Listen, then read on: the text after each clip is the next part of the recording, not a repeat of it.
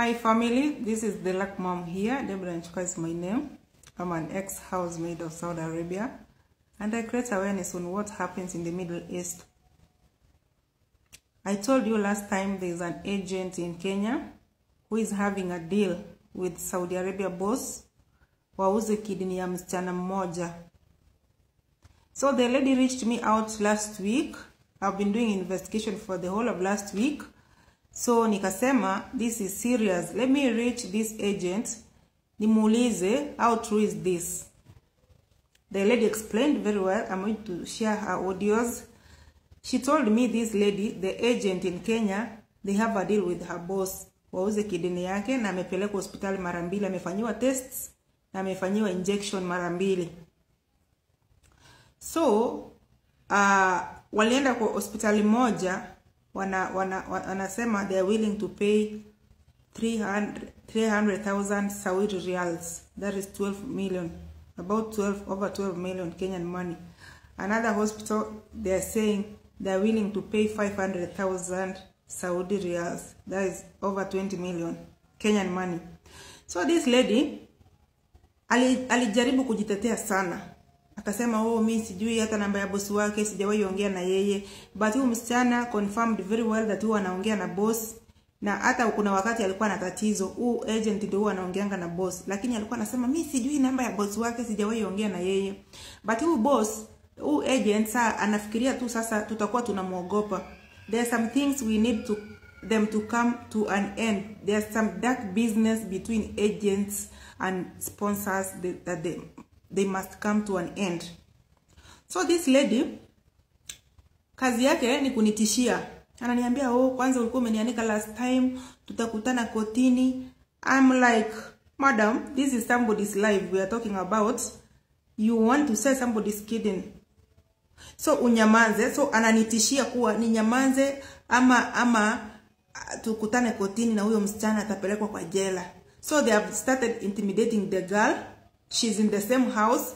Wameanza kumintimidate, like awataki aongee huyo msichana, she's willing to die na ukweli. It's better me and the lady we rot in jail but we save lives. She's like anajaribu kunikejeli, like saa wewe ndio umekuja sasa unasaidia wamama. Yeah, it is me. And let me tell you, there's nothing you're going to do. We can meet in court. We have the evidence. You've been communicating with the boss of this lady. But umekuwa ukijitetea. So she went to an extent of creating a WhatsApp group with her ladies. When wamefunguka macho waliniambia, like, mom, see what is happening here. So anafungua group ya WhatsApp ya kujitetea mapema kwa wale wasichana wenye ameuza. Maybe you are the next one. You are the next one na ujui. So we are not going to fear agents who are doing dark businesses. Hiyo nayo tusidanganyane. Do what you want, number one. And that lady must be rescued. Yes, rescue her and take her to jail. But mwachie maisha yake. And there's no way I'm going to keep quiet. Because next, nakuja na picha yako, nakuja na ofisi yako, na majina yako kamili. So that useme kama hiyo ni uongo. Kwa sababu there is no way unaweza amua kuachilia msichana wa wenyewe, unamfanyia biashara za giza.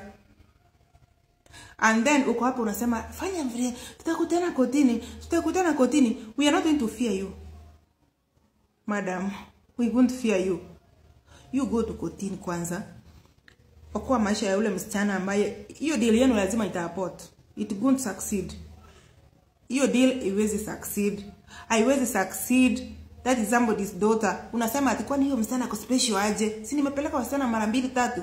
Kama yuko special, why are you making this deal?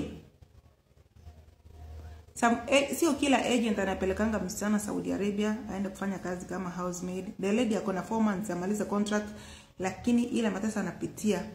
Walimunyanganya simu yake, wakachukua line zake za Kenya, wakavunja, wakampea simu nyingine yenye wanamonitor nayo, anapewa for only 1 hour. Anaitumia under supervision. So kila kitu anafanya imetrakiwa. But she said enough is enough. She's ready to die for the truth. na lazima, if you happen to see this video, share it widely, because I'm bringing that lady here.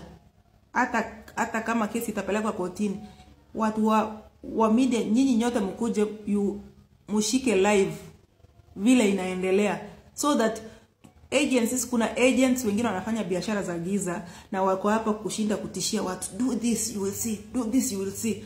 I will not fear an agent. I will not fear you. And then wale wasichana wenye mnakuwa brainwashed, sasa unaona kama uko sawa, why did your girls came to me kuniambia what you are doing in your group? Kama wanakuamini uko sawa, si kwa sababu they are the next victims. So I'm not going to keep quiet till this one ionekane. So tukutane pale kotini with evidence. I have all the evidence, kila kitu. Huyu msichana na intimidatiwa, atujui kama atatoka kwa hiyo nyumba akiwa mzima, but she has to be rescued. Period.